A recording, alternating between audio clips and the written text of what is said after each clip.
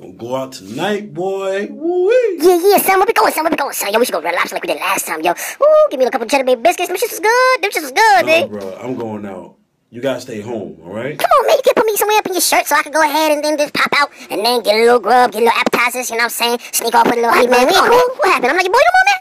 No, man, we cool. It's just, not a lot of places like it when you bring rats to an establishment. Oh, that's foul, man. All right, my bad. So when I'm meet this chick, man? I can't introduce you to her. Why not? You gotta give it a little time. You can't rush these things, bro. All right, man. We cool? Yeah, we cool. Now listen, and when we do get back, just try to hide somewhere. Don't pop up.